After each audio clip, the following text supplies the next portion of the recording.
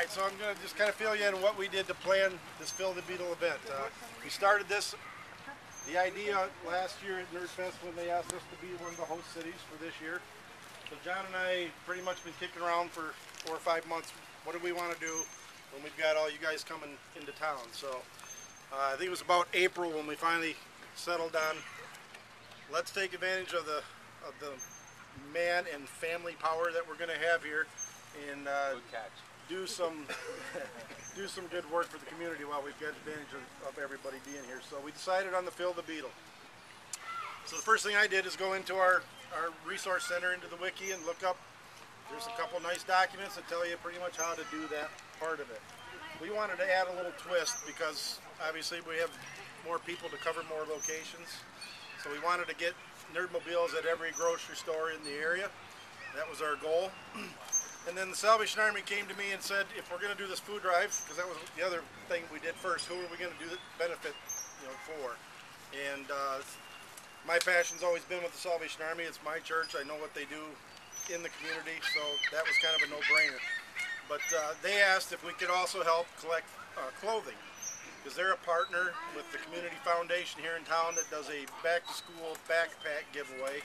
And every fall, they give backpacks to all the kids that need them, and the Salvation Army gives them a voucher to go to our thrift store and get some clothes. So we said, yeah, we'll do that. I asked Charlie, he said he didn't have a problem with that. And then we came up with this brilliant idea to have a concert, and we called it Nerd Aid Concert to clothe the children. Unfortunately, that has fallen apart. Became too big a deal. We actually had a stage set up. Kiss declined to come. They were just across the river. I know, that's what I said. But because it was a Friday and an afternoon, all the guys in KISS, they have day jobs, so they couldn't come. They're napping. Yeah, they're napping. Who would run the parking? But anyway, we did have a tough time.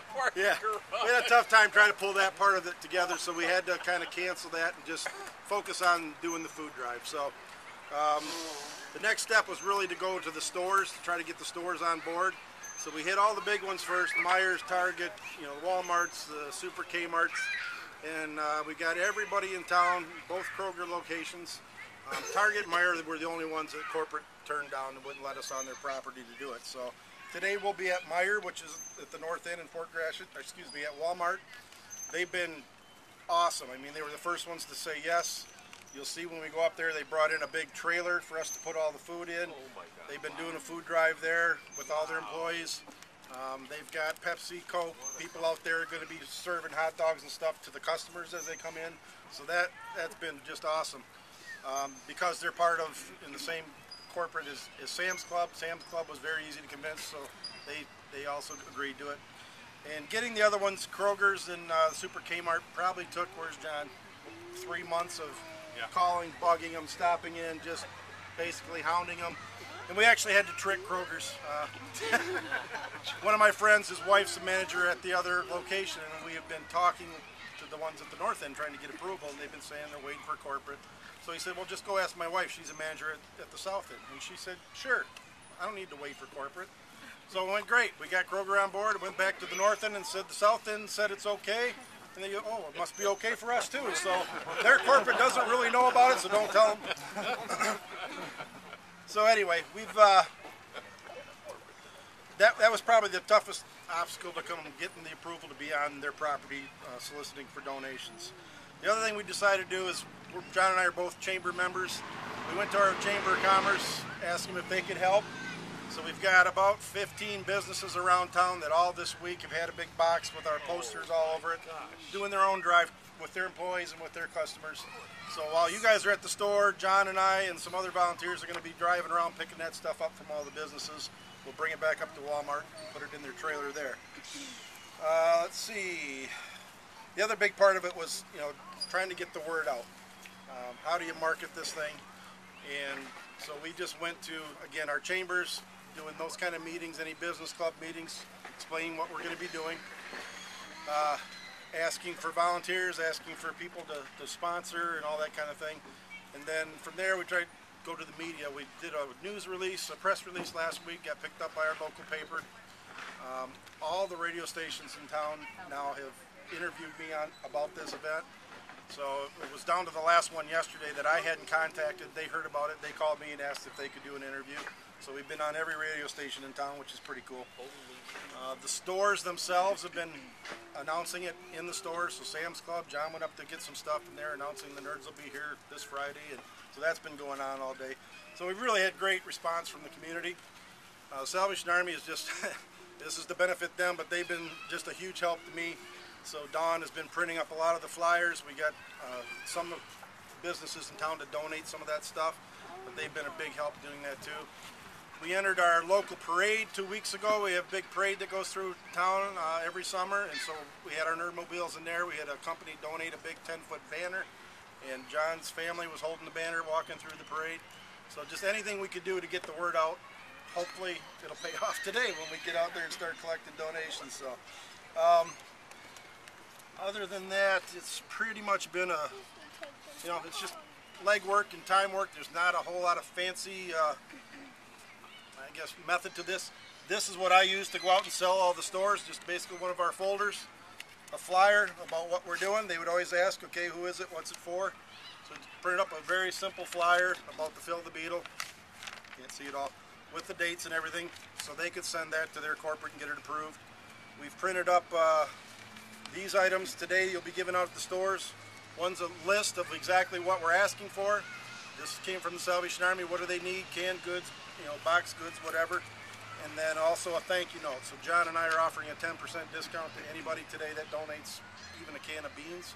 So you'll be giving one of these out to everybody that brings you back something. That's it. That's the extent of the documentation that we use to really pull this together. I guess the one thing I'm proud of, we got Walmart right off the bat gave us a $1,000 grant, so that went immediately to the Salvation Army. That was supposed to pay for putting all this together. We haven't had to spend a nickel of that. We've had everything, everything volunteered, you know, donated. So that's pretty cool. They'll be using that to buy more food. So I want to introduce to you guys, everybody, Al and Adam Jones from Comfort Keepers. They do senior home care. They have one of the coolest taglines I've ever heard. We won't kill your grandma.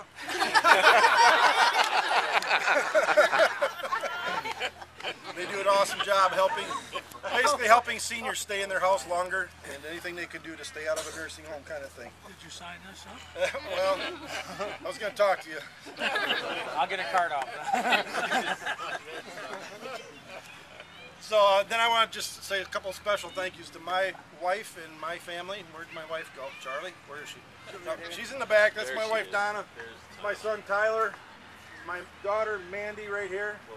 And they've all been helping out tremendously. John, introduce your family. John and his family have just been an awesome amount of help with this whole thing. My daughter Eve. Sarah. Your daughter Eve.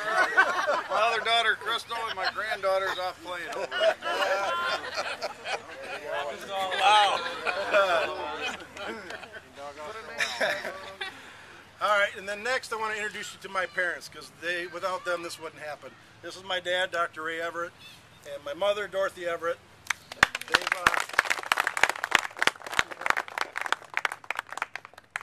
They've been doing this kind of thing in town here forever. They're the ones that taught me to give back. So, I'll get choked up if I do this. And I want to just thank them for all their help. They've been doing this for years. The Christmas effort, everything that the Salvation Army does. This truck goes out to every emergency.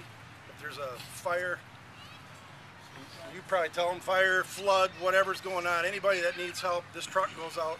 They're there serving coffee, donuts to the fire worker, you know, firemen, the policemen, the victim's family, giving them blankets, whatever, anytime, day or night. That truck goes out, and those two are in it, doing it. So it's pretty cool. Wow. So, yeah. And then last, I want to introduce you to our new Corps officers here, our pastors at our church. Just moved here a month ago. So this is Major Phil and Sheila Davison. So give them a round of applause.